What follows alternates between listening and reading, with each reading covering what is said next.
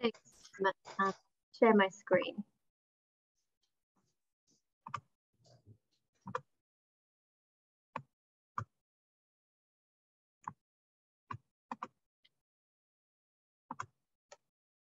There we go. Is that sharing now? Yeah, that's fantastic. Thanks, Laura. Great. Thank you very much. So as Chan said, my name's Laura. I'm a Senior Research Fellow in Health System Science at the George Institute, as well as at Imperial College in London. And I've recently moved to Australia from the UK. So the majority of my experience in priority setting has really been within a UK National Health Service context. And I've also done a lot of work with developing countries in this context too. So particularly in India, where I worked very closely with the government of India to establish a novel system for health technology assessment, now called HTA India, to improve the efficiency and value for money of healthcare decision-making in that country. So I come with a varied context and experience, and I hope to learn from some of you on the call today about your own experiences or context in this particular paradigm as well.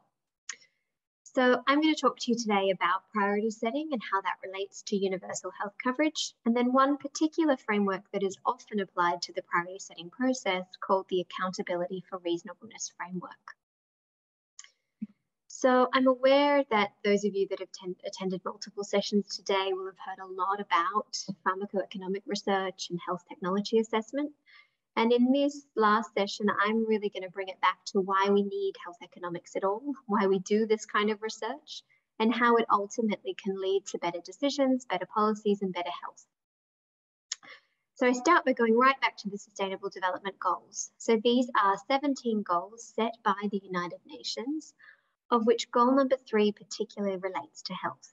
Each of these goals has sub-goals, and goal number 3.8 is specifically related to the achievement of universal health coverage, which means that every country aspiring towards these goals looks to provide their population with financial risk protection and access to quality, safe, and essential healthcare services, medicines, and vaccines.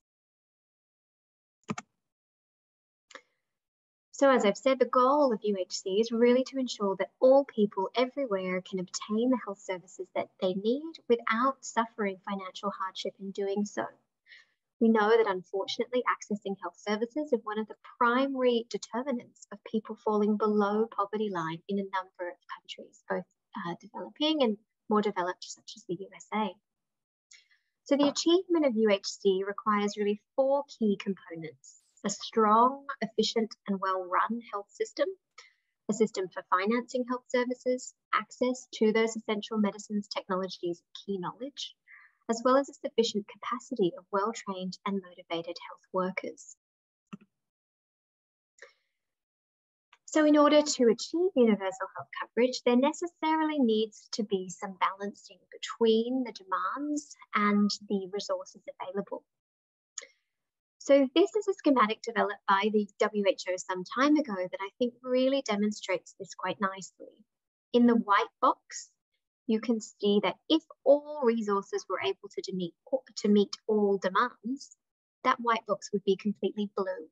However, in the real world, no matter which country you are in, there is always infinite demands upon finite resources, and therefore balancing or trade-offs must be made. So the blue box represents those funds that are available to provide for health services. And there are 3 dimensions one must consider when moving towards a UHC-oriented system. Those are which costs are covered, which services are covered, and who is covered by that publicly provided healthcare resource. So in the UK, for example, under the National Health Service, we are very lucky that all costs for accessing health services are covered by the NHS. All services are covered with the exclusion of dental care, which incurs small fee, as well as prescription costs, which are capped at around £9.80 for every prescription, regardless of the actual cost of those pharmacies. So Laura, we're just getting your microphone's probably just slightly off. Maybe. If I am closer. That's perfect. Yes, thanks. Thanks very much. So the services covered are all of those services under the NHS, both primary, secondary, and tertiary care. And the population covered is the entire population. However, when we compare this to a system such as that in place in India, for example, where they launched the first national health assurance scheme, RSBY, which was more recently replaced in 2020 by what's now called ABPMJ or Modi Care. All costs for specific services are covered. However, notably, pharmaceuticals are not covered, certain diagnostics are not covered, and also ongoing management and care are not covered. The services covered are only those incurred within a secondary or tertiary care setting. So primary care is not covered, and that can lead to a lot of problems later down the line when certain conditions and diseases aren't picked up early enough, and the costs are only covered once they become very problematic to manage. And the population that is covered was originally those below poverty line, and that has been slightly expanded to those just very slightly above that poverty line, who are counted as being under what they call the informal sector. So there are different ways in which countries balance these three dimensions in order to move towards a UHC system. So as I've said, there are finite resources available to account for infinite demands on a health service. And therein lies why we require priority setting. So I've taken here the NHS Confederation statement, as well as the rationale from the UK around why priority setting allows the achievement of robust and fair resource allocation decisions.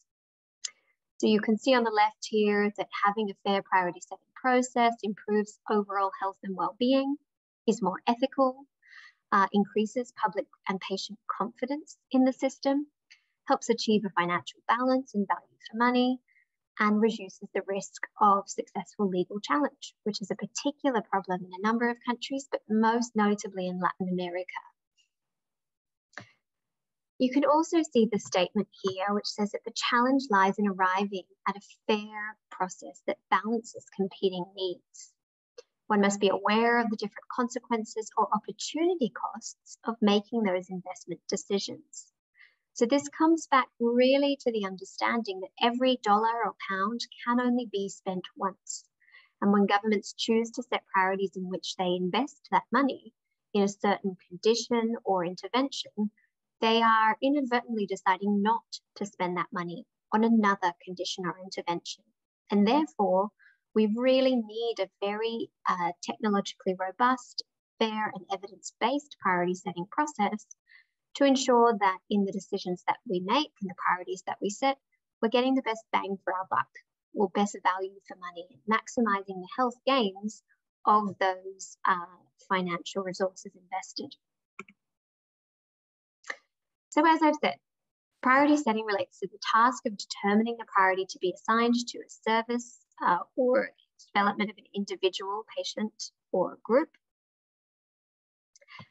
and at a given point in time. And prioritization is needed because the claims on healthcare resources are always greater than the resources available.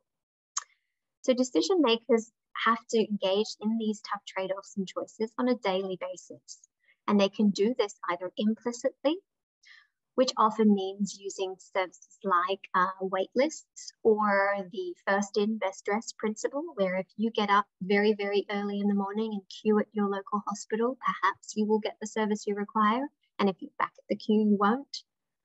There are also these kind of implicit priority setting processes in place, particularly in services that have a strong, countries that have a strong private sector, where perhaps you can provide a financial incentive to clinicians to see you. So these are all ways that markets implicitly engage in these trade-offs. Or a more evidence-based and appropriate mechanism is explicit priority setting. And this is where transparent mechanisms such as economic evaluation or health technology assessment are linked to decision-making and institutional frameworks. And this is in place in Australia through a number of bodies such as the PBAC, or in the UK through bodies such as NICE. So this diagram really just represents a schematic of that explicit priority setting process. So you can see at the top there a diverse range of stakeholders who have a say or a stake in the decisions that are made, and those represent both the beneficiaries of healthcare, the community, the health sector that provides healthcare, as well as those policymakers who are making decisions around which healthcare is to be provided and how, and then the non-health sector, who are also important in terms of data, for example, of quality control, of governance, regulation, and monitoring. Those stakeholders come together and agree on a certain set of defined evaluation criteria for informing priority setting. So a range of information goes into that, as you can see demonstrated on the left. This is health and disease-related information, service delivery evaluation, user needs and preferences, and cost-effectiveness assessment. This information is synthesized and analyzed. Existing and emerging health needs are provided or produced, and then these in turn inform a prioritization exercise in which priority needs and interventions are ranked according to what can and cannot be funded at that given point in time. And underpinning all of this is a transparent and participatory process. So this is really what it means when we talk about best practice for accountable and transparent priority setting. One framework that is commonly used to guide explicit priority setting is the accountability for reasonableness framework.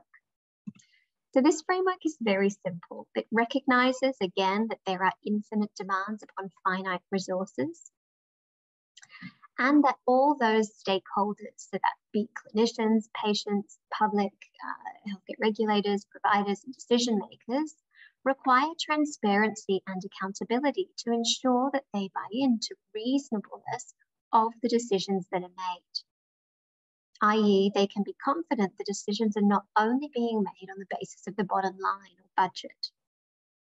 Different people and parties have different priorities, and hence, again, why there is a requirement for a fair process that takes into account those varying needs and priorities. The key elements of a fair process involve transparency about the grounds for decision. There needs to be a reasonable process for appeal and the incorporation of new information as it comes to light, and procedures for revising decisions in light of those challenges.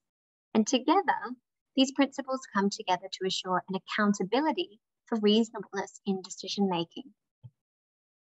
So this framework is very simple. It really has three key principles and one that overarches or supports those three. And the principles are this: relevance, which dictates that rationale for priority setting decisions must rest on reasons that stakeholders can agree on, which are relevant in the context. Publicity, which dictates that priority setting decisions and their rationales must be publicly accessible. Revisions, which dictates that there must be a mechanism for challenge, including the opportunity for revising decisions in light of stakeholder considerations that may arise. And finally, enforcement and leadership, which dictates that leaders in each context are responsible for ensuring that these first three conditions of relevance, publicity, and revisions are met within their context. So this is where we come to the practical scenario. So I have outlined here an exercise, which I will also share in the chat. So I believe that, Tam, we are going to split the group up into two. Is that correct? Yes, I think we've probably got enough here for two groups. Okay, great.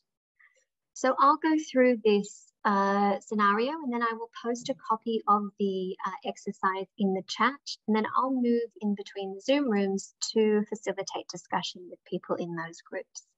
But what we'll be doing is considering the accountability for reasonableness framework and applying that within a given context. So here I've asked you to imagine you are part of a government advisory committee tasked with prioritizing the quarterly budget to inform spending decisions. 5 interventions have been highlighted as requiring consideration and prioritization in order to decide which of those will be included in the public health insurance scheme. So you need to engage with your peers in a priority setting exercise, applying the accountability for reasonableness framework. The 5 interventions I've set out for you, and I would like you to note some particular characteristics of these interventions. For example, some are preventative, some are curative, some are both. Some are for adults, others for children. Some have quite a high unit cost and others low. And I also have provided information in the far right column around the incremental cost effectiveness ratio. So I recognize that without a defined threshold value, it's difficult to discern exactly what constitutes cost effective and what does not, but I include this information here for comparative purposes. So in your groups, perhaps first individually, I'd like you to think about these interventions and rank them 1 to 5 in terms of what you believe is most important to least important to include in the benefits package. Once you've thought about that yourself, I'd like you to come together as a group and compare your decisions. And usually what we find is that the same decisions are by no means made by each individual. As you can imagine, each one of you in the group will have a different background and different priorities. You may also like to play somewhat devil's advocate and pretend that you are coming from a different perspective than your own, and that is perfectly okay and encouraged. And then I'd like you to talk through these key questions. Who should be involved in this process? How can stakeholders be actively engaged and their views heard? When I talk about who, I'm not just talking about policymakers and academics, but industry bodies, for example. Should big tobacco be included as a stakeholder in the priority setting process that includes interventions for lung cancer, for example, or should they be excluded? Should patients themselves be given a seat at the table? Healthcare providers, charities, really think about who are the key stakeholders that should be part of this process, which factors are important to consider. And you may note that what you consider most important, your peers do not. Which perceptions of factors change depending on individual priorities. How different priorities can be considered and appropriately weighed within the one prioritization process. Whether there's information that could be provided that might change your decision. And how governments can ensure that priorities are implemented. So at the end of this discussion, I want you to come up with a team, an agreed list of 5 interventions, all ranked in exactly the same way.